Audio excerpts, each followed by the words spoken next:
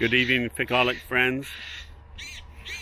I just showed Détresse Esplets, and this is black Tuscan. I got them both, I think, at the same time from my friend CJ in Michigan, and both have grown well. I would say the black Tuscan has grown better for me, but I'm quite frustrated.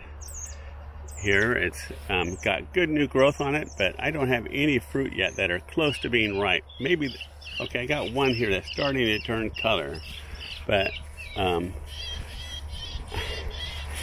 you know, I had gotten some cuttings from CJ 2 years ago and I rooted them. They all grew great, and I sold some extras.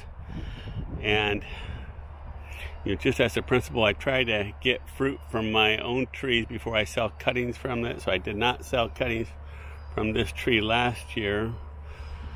I just like having my own photos of my own fruit before I sell cuttings of it.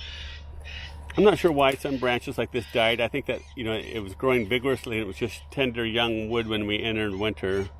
Like this is nice new green growth here. It's growing very nice.